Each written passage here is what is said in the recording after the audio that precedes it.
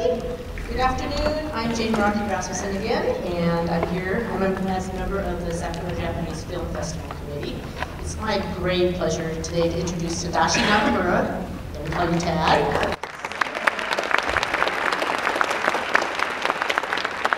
Tad is the filmmaker of our final film of the festival, Jake Shimabukuro, Life on 4 Strings. Every year, the Sacramento Japanese Film Festival shows at least one documentary. On this, the 10th anniversary of the Sacramento Japanese Film Festival, we felt it appropriate to honor an emerging filmmaker whose body of work is not only an excellent example of documentary filmmaking, but through incorporating themes of social consciousness and community building, contributes to making the world a better place. I'm going to read from Tad's website bio because it's the best summarizes your amazing achievements in documentary over just the last 11 or so years, 10 or 11 years. Los Angeles-based filmmaker Tadashi Nakamura was named one of CNN's Young People Who Rock for being the youngest filmmaker at the 2008 Sundance Film Festival, as well as one of the 30 most influential Asian Americans under 30 by the popular website Angry Asian Man. I think you're around 34 now? Wow.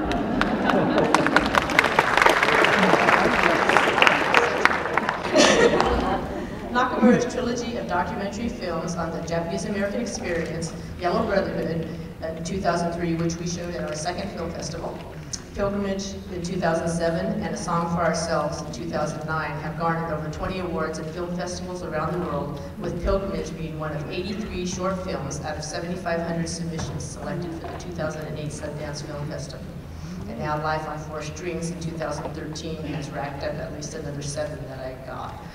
Film scholar B. Ruby Rich remarked, Nakamura takes the joy of activism and makes it downright contagious. Something. He has an education in Bachelor of Arts, UCLA, and he has a Master of Arts in Social Documentation from the University of California at Santa Cruz. So go banana slugs. So Tad, we will introduce Barbara now. She wants to come on up.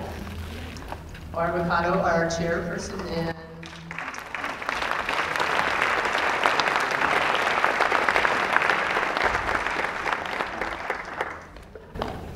Barbara will present Tad with our first ever. And I have to say that when we saw Yellow Brotherhood in 2006, we knew that this was an emerging talent. It's good, clean work. Tad is very, very sensitive to his subject. He does not interfere with the subject, and he showcases the material so well that I think that your subjects open up to you, and you have a very good interactive relationship with him. And interestingly enough, he is also the son of a filmmaker, Robert Nakamura. I stole her thunder. Sorry, I'll shut up. But it's such an honor that Tad is able to come. It took a one-day flight out of LA. He will be going back after dinner tonight, and Carla Mayer was able to meet him this afternoon for just a short while. She was in the theater to see the show that you saw. And this is the award, the very first ever Emerging Film Festival Award for Filmmaker Award for an emerging filmmaker with talent.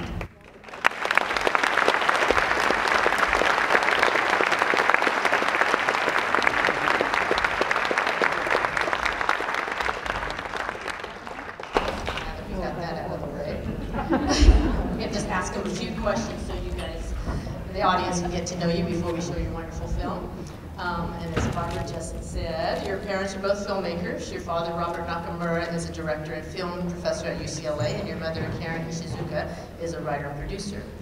And you also help with courses at UCLA, is what I understand. Tell us how you became interested in filmmaking and why documentaries in particular.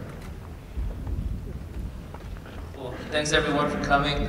Thank you for the award, and congratulations to the festival and all the volunteers and organizers on 10 years. That's really awesome. So yeah, both my parents are documentary filmmakers, so in a way I kind of was always exposed to the documentary form, and specifically documentary form within a community context. So it was always, my interest into film was actually through my student activism and community organizing as an undergrad at UCLA, and was really taught that a camera could be a tool for community organizing, for advocacy, as well as documentation, because our communities, are often ignored by mainstream media and the academy. So, we have to depend on ourselves to tell our own stories and preserve the stories from each generation to the next. Musicians Chris Ijima and Jake Shimabukuro are the subjects of 2 of your documentaries. Was it their stories or their music that originally drew you in? Well, I think in general I'm actually more of a music fan than a film fan even. I think I spend more time talking about music than I do film. So, but both Chris Ijima and Jake, when people think about Asian Americans, even growing up, I never saw myself as an artist or could be an artist, and I think people like Chris and Jake were very visible. Chris Ijima was very visible in the 70s. Jake's very visible now. I think it's inspiring. It breaks stereotypes for what people think of Asian Americans, but also too, it's not just being an artist, but they utilize their form, and they don't take the ears that are listening to them for granted, and they really kind of use it to either promote change or promote positivity, and take their role in the community and in the world. They take themselves seriously as role models to try to represent as many people as they can through their art. I find it very encouraging that a 4th-generation Japanese American, a Yonsei, is old enough, and who's just old enough to be my younger brother, is interested in the history of his parents' era. In both Pilgrimage and A Song for Ourselves, you delve into what I would call the recent past, the late 60s and early 70s, and the social activism within the Asian community and the country at large. What direction do you see social activism in the U.S. in particular moving?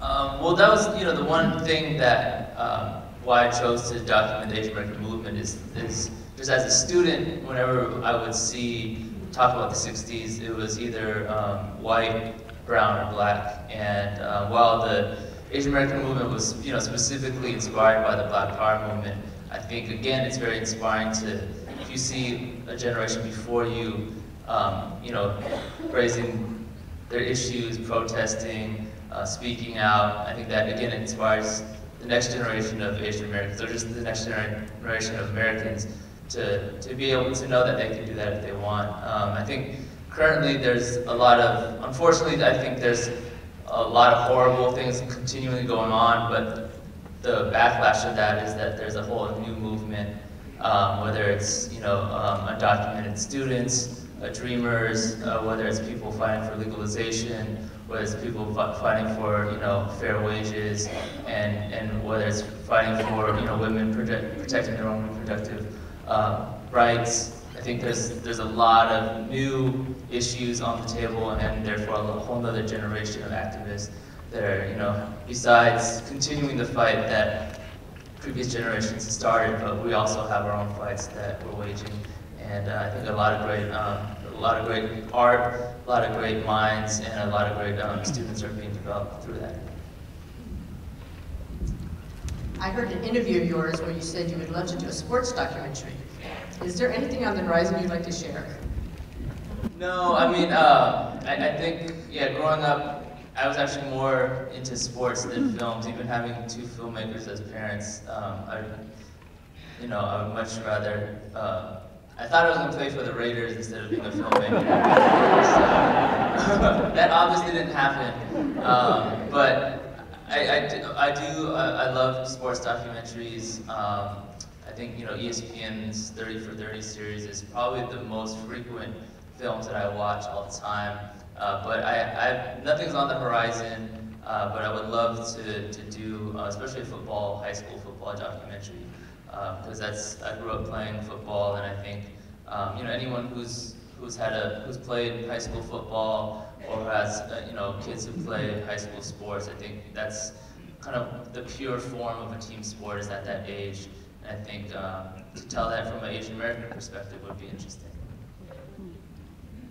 So you have no new documentary you're working on at this point, or any film that you're working on? Yeah. Well, I do, just not sports related. So I'm currently working on another documentary in Hawaii with the same people that I worked on the Jake film with, and we're following two muralists who used to be big graffiti writers in the 80s. They go by the name of Estria and Prime, and they're currently working with different schools and different groups of Native Hawaiian youth and doing spray can murals, but to implement Native Hawaiian culture and their language within the context and content of the mural. When will this one be done? We're just kind of in the middle of it, so probably not within, hopefully within the next year and a half we'll be done with that. You'll remember us to screen it for you? Oh yeah. We'd love to have you. I just want to say that I find your documentaries both informative and enlightening, and we look forward to all your future endeavors. We really appreciate you being here. It's been a pleasure having you.